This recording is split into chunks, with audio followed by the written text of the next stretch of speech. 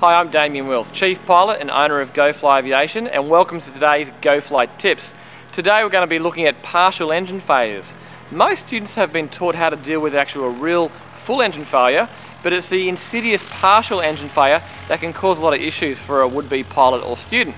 So we're going to take Stephen, who's already got his pilot certificate, up for a fly as a bit of a refresher on emergency training and look at the partial engine failure. Now we're going to simulate a partial engine failure. So we're on takeoff and we're about 400 feet RGL. At Caloundra here on 05, we've got very little area to land. Yep. Spots to land. We've got a road down here and a golf course at the end here. And also we get a partial engine failure. Our RPM drops to say 5,200 RPM. Now it might be very easy to say, oh geez, you know, what will I do? Will I cut the power and just land straight ahead? Yep. If you don't know the capabilities of your aircraft, you know, you're not going to know which decision to make. So the first thing is know your aircraft's capabilities. Yeah. So at the moment we're at 4,100 RPM. I know I can actually land, I can actually still fly level at this height. Yep. I can do a 180-degree turn, keep level, still a bit high on the ground out to my right, so I'm going to turn right. I've still got landing areas below me. Yep. And turn around. Yep. And you've also got beach out there as well. I've got beach there as well if I needed it. Power's still there. And I could land on either 2-3 or 3-0 at the moment. Yeah. Okay, we're just going to break away from circuit for a bit.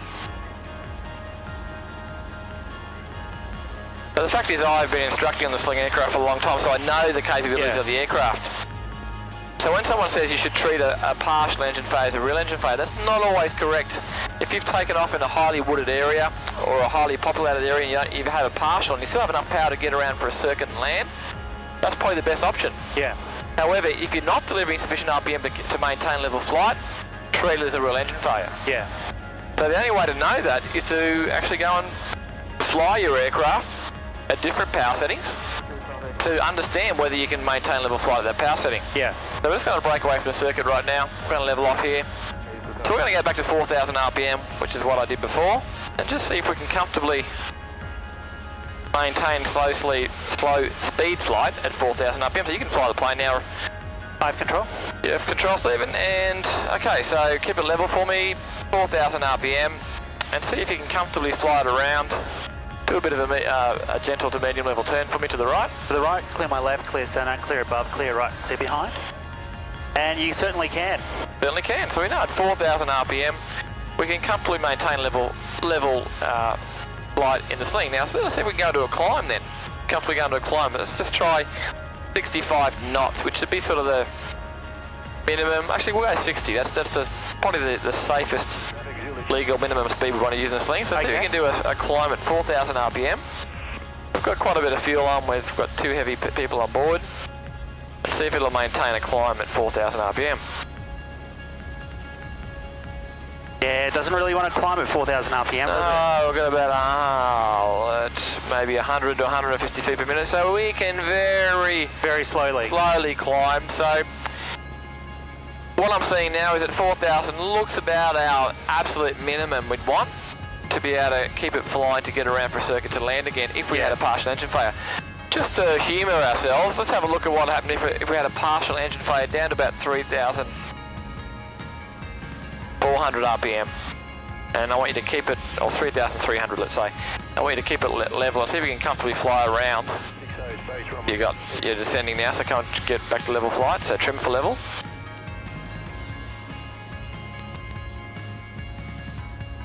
Yeah, we can see our airspeed's decreasing. Yeah, that's right. So you could have assisted, you could use that partial engine failure to assist you. To get to a field. To get to a field? Yeah. But we can't really comfortably maintain, so at the moment you're sort of descending at 400 feet a minute. Let's just re-trim that a bit, adjust our attitude for level. See, look at that. We're maintaining level height at about 60 knots, and that's, you know, that's variable plus or minus 5 knots, so not really a safe speed to be flying around. So in the sling aircraft, we're going to use we're going to use our minimum power setting for partial power as 4,000 RPM. So anything under 4,000 RPM, we're going to pick a field and land, or treat it as a real engine failure, power back and land as normal. Yeah. Above 4,000 we have the option of maintaining level height and getting back to our preferred runway.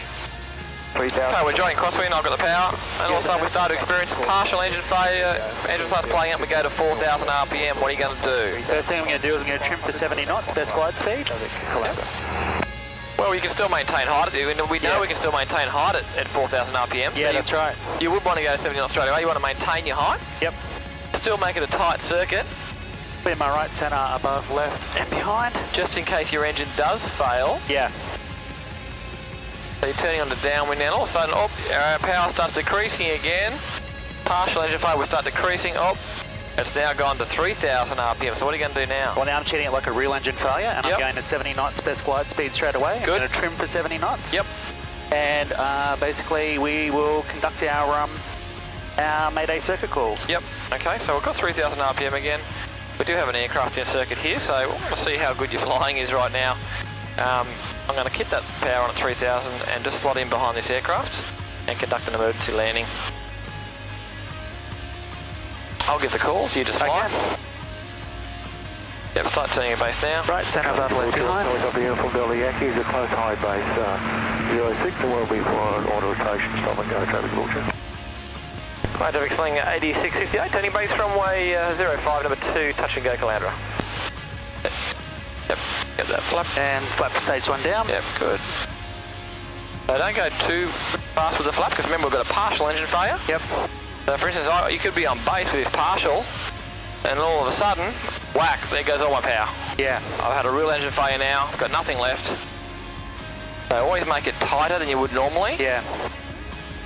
We can see we've got a bit of wind today, so we don't get too far away. And there we go, we'd see we'd make it into that field there. Sure would. Yep. Okay, full flap. Thanks again for joining me on GoFly Tips. Stephen and I had a lot of fun then filming that. As it comes to partial engine failures, remember they are insidious. Know the limitations of your aircraft and have a minimum RPM that if it falls below that RPM, you're going to treat it as a real engine failure. Happy and safe flying, and see you next time.